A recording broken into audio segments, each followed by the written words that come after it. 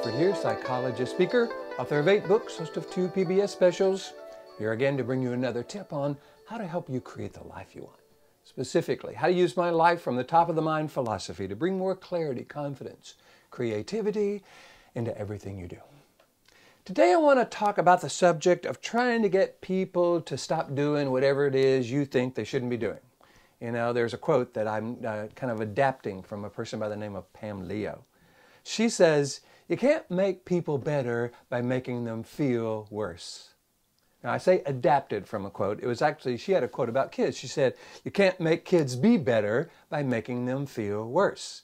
And of course that's true, but I like to take the philosophy and kind of apply it to almost everybody, because in my seminars and in my workshops, people are always telling me how they're trying to get people to stop these negative behaviors. And of course they tell them to stop these negative behaviors, and guess what? Folks don't say, "Thank you for sharing, what a wonderful idea." They start defending the very behavior we're trying to get them to change.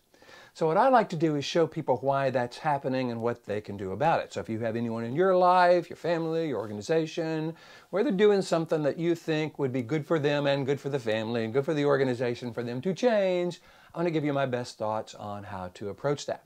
It has to do with how the brain processes information.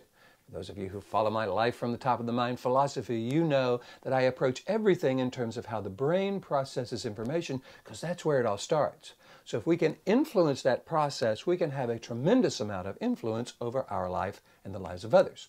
So we got the lower 20% of the brain called the brainstem, goes down the back of the neck. That's the fight or flight part of the brain. Upper 80% of the brain is called the neocortex. I call it the top of the mind.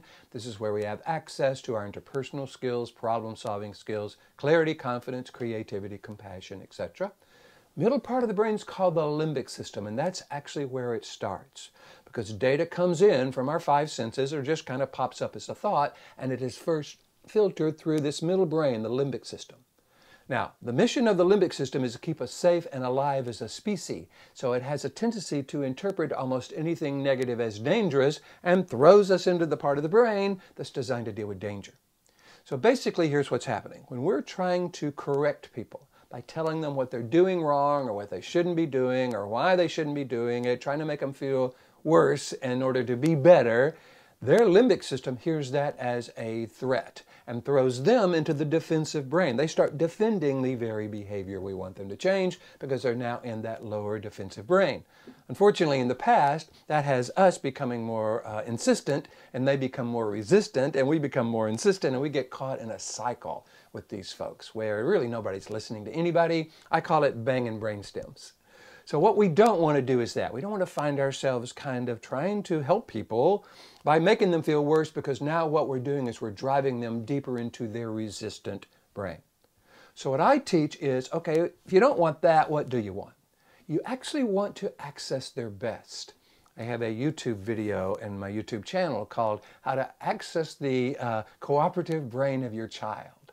So that we're not driving them into that resistant brain, we're accessing that cooperative part of them. If it's not a child, if it's someone in your family or organization that's doing something that isn't good for them or good for the family, good for the organization, don't try to tell them to stop doing that. They will feel insulted and will often defend that behavior. Instead, what I encourage you to do is to ask yourself the question, okay, I know who they are in that lower brain. Who are they when they're coming from the upper brain? Who are they at their best? What do they do well? What do they love to do? Number one. And number two, what's important to them? Because if we want to influence people, we've got to be able to connect with the part of them that wants to do the right thing, the part of them that wants to be better, which is that upper 80% of the brain, and we've got to do that through what's important to them. Now, a lot of times we don't really know what's important to them, so it may be a good idea to ask. Sometimes you can go to someone and say, "Hey, you know, I'm not sure I've done a really good job in the past of understanding what's really important to you in this situation. Would you kind of give me a sense of what that's all about?" Now, the good news is they're going to tell you some things. Well, gosh, I was hoping that da-da-da-da or what-da-da-da, or I really want to be seen by the organization, da-da-da-da, da-da-da-da.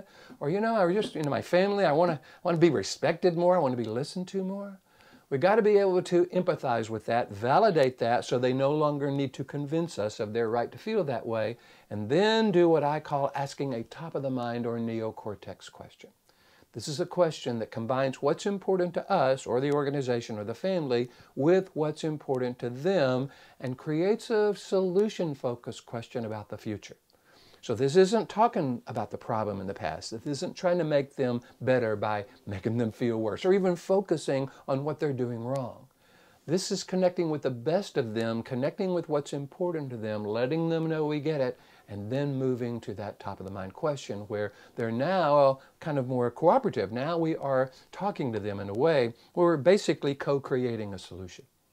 So I have a model that I call Life from the Top of the Mind that shows us, number one, how do we get to this upper 80% of the brain?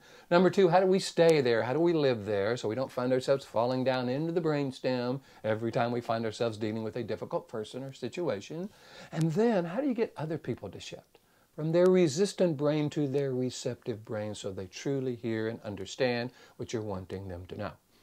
If you feel this would be valuable for you or your organization, your church, your school, feel free to go to my website, billcrawfordphd.com, hit the contact button, let me know what you're interested in. Love to talk with you about that. In the meantime, each week, I produce one of these videos, try to keep them short. I know everybody's busy. I post them on YouTube and Facebook and iTunes and Twitter and Pinterest and LinkedIn, pretty much everywhere. If you'd like to follow me on any of that social media, you'll find that. Or every week I do send out one of my favorite quotes along with 2 or 3 paragraphs about how to apply that quote to life, as well as a link to the video to about 6,000 folks on my quote list. So if you want to receive one of these each week, just go to my website, billcrawfordphd.com, hit the subscribe button, put your name, email address in. It's free. Each week you'll receive one of these. Hoping you find these valuable, share them with your friends if you think they would find them valuable as well. And in the meantime, between now and next time, here's to you. Bringing more clarity, confidence, creativity into everything you do, and I look forward to seeing you in the future.